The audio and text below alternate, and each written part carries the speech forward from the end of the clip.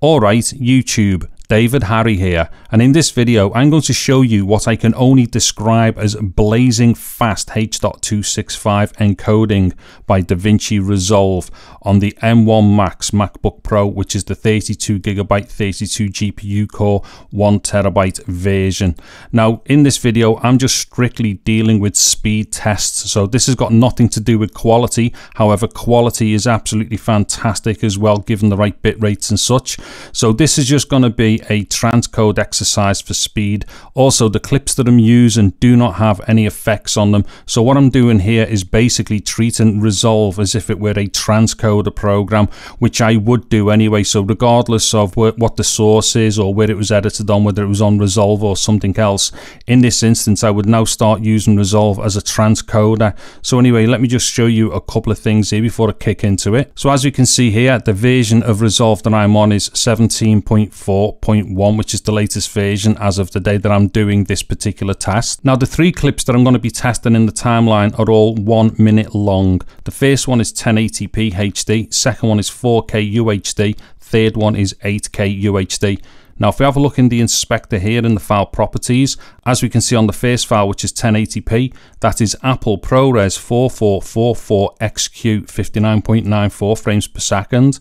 Now moving on to the second clip, which is 4K UHD, this too is also Apple ProRes 4444XQ 59.94, once again being confirmed that it's 3840 by 2160. And then for the third clip in the timeline, that too is Apple ProRes 444XQ 5994, and also that is being confirmed as being 7680 by 4320. Now just to be clear, the 4K and the 8K variants that I'm using here, although they are 4K and 8K files, they were actually sourced from a 1080 file. So just for convenience, I've used one file, pre-transcoded them to the Apple ProRes 444XQ at the 3 variant resolutions that I'll be trying within this test. Okay, so onto the encoding, and what I will do first of all is show you the main encoder parameters that I'll be using here. I won't be deep diving all over the encoder, I will just go for the overview of the encoder here.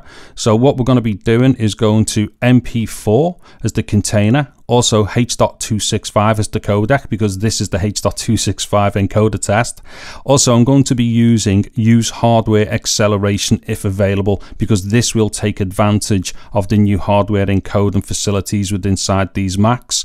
Now if I come down here, obviously resolution and frame rate is set for whatever the timeline is, which is at the moment 1080p 5994. Now as far as quality is concerned, I've got the bitrate set to automatic. Just quickly on that point, from what I've seen so far, it doesn't matter what the bitrate is, it does not impact encoding time. Now don't forget, this particular test is a speed test, so whilst a low bitrate will definitely give you a lower picture quality as it were, I'm not concerned about that right now because this is not a picture quality test. However, this will actually encode amazing looking picture quality if you start increasing the bitrate appropriately. On top of that as well, I have no concern right now for file size because it is not a file size test, it is purely a speed test, just to be clear about that. Also, I'm selecting here main 10. Now the reason for that is because the source footage here is all 10-bit, and wherever possible, if I've used 10-bit sources, I will encode out to 10-bit as well to maintain the bit depth. Now that's regardless of wherever these files end up going, so even to YouTube I would upload the 10-bit file because all of my outputs would always be the same bit depth as the input.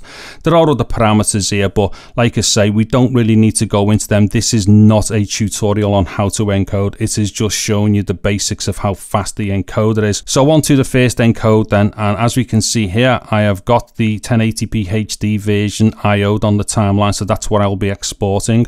Also, just for for ease of use for me after I've done the test, I'm going to call this HD to HD so I know what it is, and I've just pre-allocated the folder for these things to go into as well on the desktop. So what I'm going to do here is add to queue. Now let me just go here and click render all. Now look at this number up here, right, hold on, 406. Oh, that is just mental, look at it. Right, that's the encode done. That's 1 minute of H.265 done. That's insane. I don't even know what that was. It was about 400 frames per second it was encoding. And so to the second of the 1080p outputs, and here I will be using the 4K UHD as the source for the output. So as you can see, I've just highlighted that, or IO'd it in the timeline. Now it might also be worth mentioning here the type of scaling options that I've selected. So this is just the standard sharper option that I've got selected here. Now whatever goes on from here on in, that is the same for everything that I do. So there's going to be no special type of scaling option selected here or anything like that. Okay, now what I'm going to do is call this one UHD to HD. Let me just clear that last one there. Let me just add the encoder queue and let me just hit render. Okay, let's see what this does. 354, 355. I'm gonna be safe on saying 356 frames per second. That is just absolutely insane. And now to the third of the 1080p exports, and this is going to be selecting the 8K UHD as the source. So obviously downscaling here just as it did do with the 4K UHD to go out to 1080p HD. Once again, just quickly, you can see nothing has changed within the encoding parameters here. Now let me just clear that queue again, and as we can see up here, I've just titled this 8K UHD to HD. Actually, this naming structure doesn't really matter for you. It's just for me for after the testing so I can analyze some extra stuff. Now check this out, render all. Don't forget this is 8K UHD 59.94 frames per second being downscaled to 1080p 59.94 and then exported out as H.265. Oh my. Right, okay, 130. I think we're going to be safe here. I'm going to call that 129 frames per second just to be mega safe. It's creeped up to 131 there. Yeah, that is just bizarre. Now, just to reiterate once again here, this is 8K UHD being downscaled to 1080p and it's going out at 130 frames per second, which is absolutely insane. And now to the second set of encodes, and this time I shall be encoding out to UHD or 4K UHD. Now just quickly, let me just show you the setup parameters here. So as you can see, the project is now changed to 4K UHD and everything else is as is, image scaling and such. Like I said, I don't need to show the image scaling again after this point. It's just going to remain the same. Once again, all the parameters for the exporter are as is and exactly the same. And this time round, the first clip is going to be 1080p once again. So don't forget this time 1080p being upscaled to UHD. Let me just clear that list there. And as we can see there, I've given it a file name HD to UHD. So let me just add that to the queue. And let's go for a render. Okay, so don't forget this is now an upscale and this is over 140 frames per second. Okay, yeah, that is quite bizarre.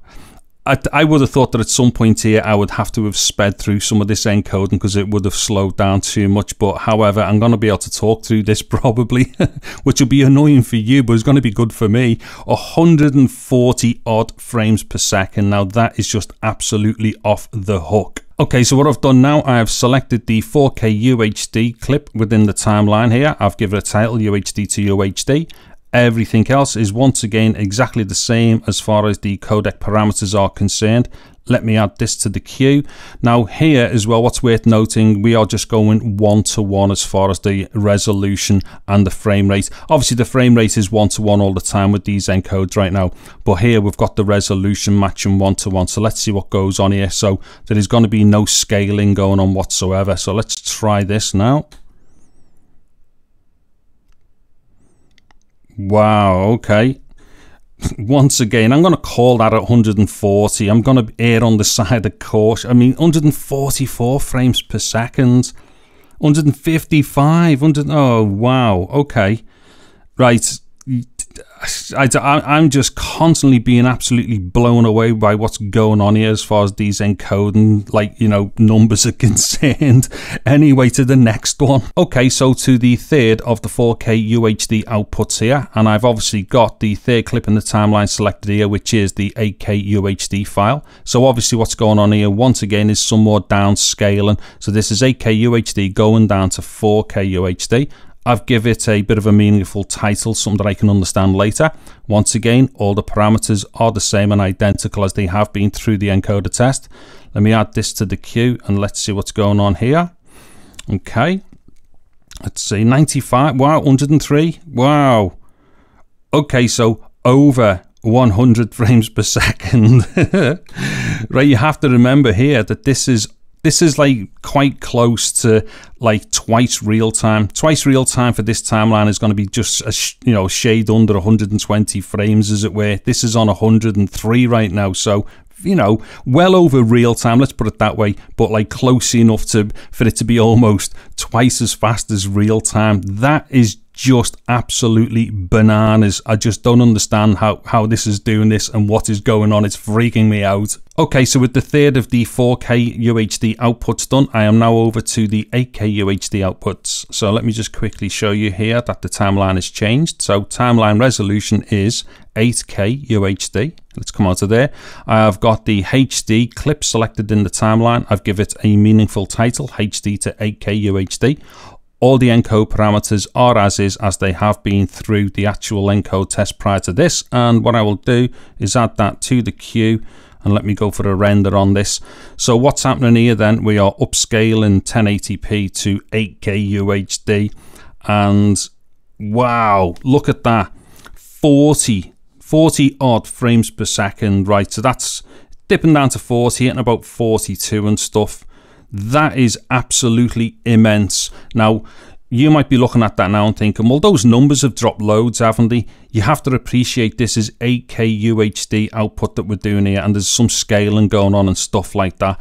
That number there is mega fast as far as I'm concerned. I'm used to doing tons and tons of encoding and stuff like that, and I use other NLEs, and I'm telling you right now, there is nothing on Windows that can touch this. I mean, I don't know if Resolve will actually do this on Windows with any of the encoders that it can use, like NVENC or anything like that. I don't know if it uses QuickSync, but QuickSync and NVENC on Windows don't do this at 8K UHD on anything that I've used. Anyway, yeah, let's see. I think we know that that's going to sustain that right the way through. So let me just fast forward to the end where we get to the end of this encode. Hold on. Okay, so at the end of that then, I'm going to say that that averaged out at 43 frames per second. So that was 1080p HD being upscaled to an 8K output. And that now takes me on to the second of the 8K UHD outputs. And so obviously that is going to be the 4K UHD source in the timeline. Once again, meaningful name and all the rest of it. Nothing has changed as far as the base parameters are concerned for the encode. So let me just add that to the queue and let me start that rendering. Okay, so that last one I reckon was averaging, say, 43 frames per... Oh, wow, what was that? 50, 44, 40... That's mad. Okay, that looks like that's evening out at around 43, maybe. Do you know what? What I've noticed here so far is, regardless of, like, the resolution of the source file, it's not a million miles away as far as the actual output, like encode speed is concerned, because that is banging around 43 as the average there. And like that's basically what the 1080p source was doing when that was going out to 8K.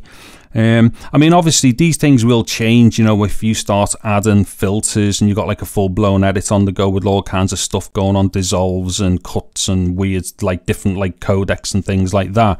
However, this is just designed to give you a basic idea of exactly what's going on as far as the encoder being hit as a raw encoder. And as you can see here, that is just insanely impressive.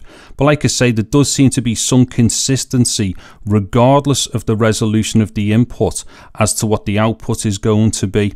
Okay, I might as well just leave this through to the end here because that's basically done it. Look at that.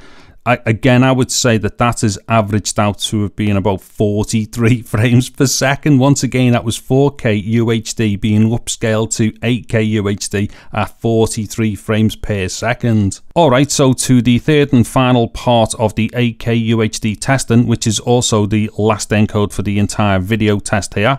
And obviously this is going to be the source of 8K UHD going to an 8K UHD destination.